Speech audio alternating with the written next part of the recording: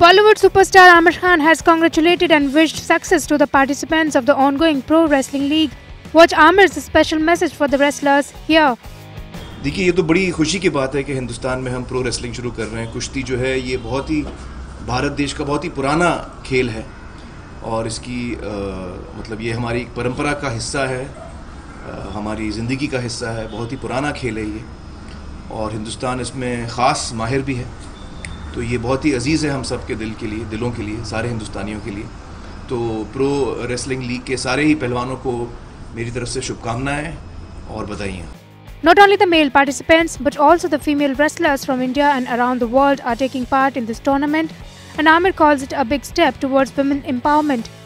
Actually लड़कियां हमारी जो है हिंदुस्तान की, वो तो कई सालों से अभी कुश्ती कर रही हैं और उसमें नाम भी हासिल कर रही हैं। गीता, बबीता और भी सारी लड़कियां हैं, तो ये भी अच्छी बात है कि इस प्रो रेसलिंग में लड़कियां भी शामिल हैं। तो मेरी तरफ से शुभकामनाएं उनको।